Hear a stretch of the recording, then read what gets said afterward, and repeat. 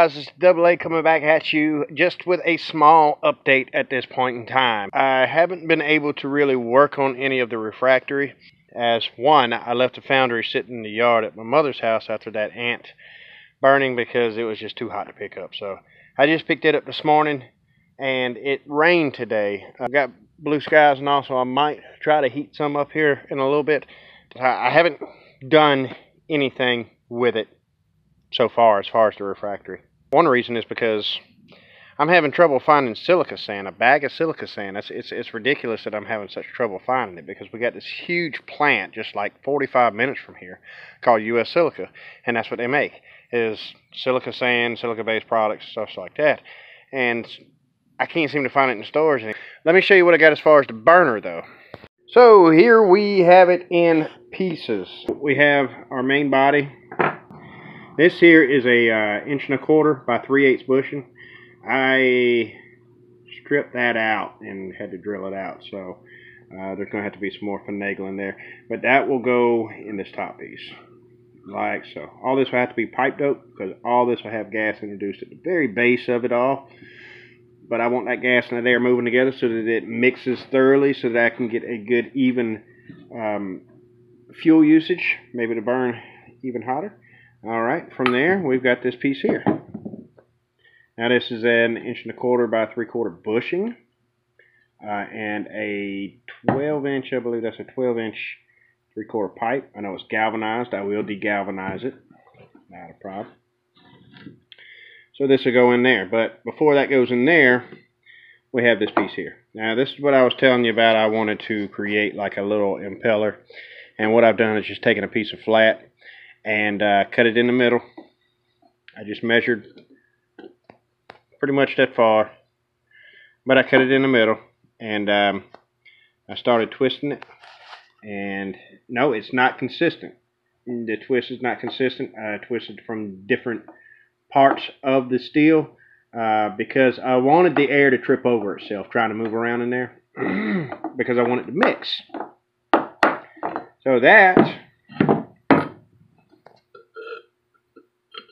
will go right in here.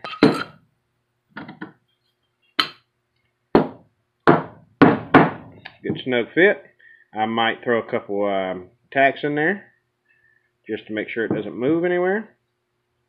But let's see if I can, yeah, as you can see, let me see, there we go. You get a little bit of air through the light through there. So it's got a good bit of blockage. That air should trip all over itself trying to get around in there. That will in turn go in there. Okay. And then we have a 3/4 T with 2 closed nipples and 2 90s. This is what we got thus far. Like I said, the fuel and the air will start mixing right here. It'll come up through here, through that impeller, twist around, trip all over itself. It'll get up here and hit a dead end in which it has to go left or right, creating an eddy current in either direction. And then it's got to turn again, in which I have another eddy current on both sides. So there ought to be plenty of mixing in here. As far as the gas being introduced, that 3/8 bushing that I told you about earlier, this 3/8 tube here, brass, fits right in there. Alright, but before that goes in there, and that'll get soldered in, we have an 035 MIG tip, and I will boost this up to an 045 if I have to. I'll even go to a 1/16, shove the pipe down through there and cap it off and make it a 1/16 if I have to. But that'll go in there, and of course it's a little bit loose.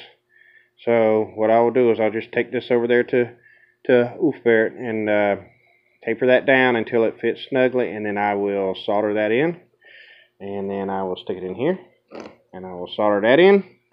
And this is where your air supply will come in. So we should start mixing right here.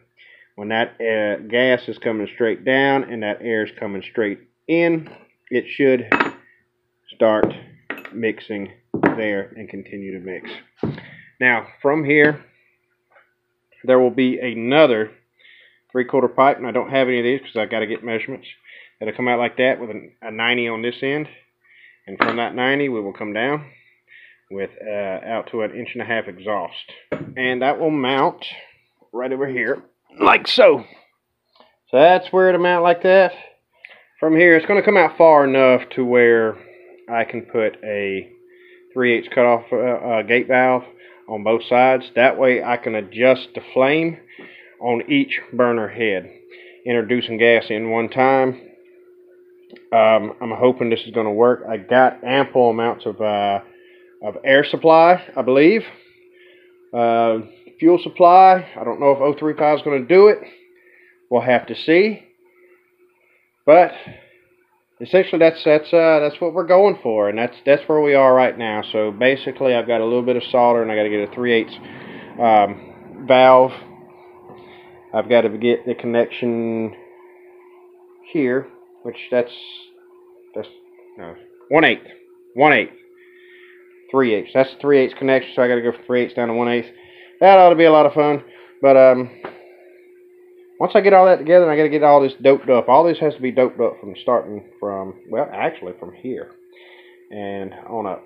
Everything needs to be piped up because there is gas involved. We don't need any leaks at all with a gas-air mixture.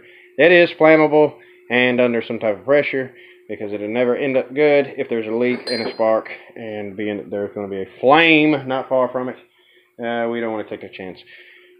So, that's where I'm at right now.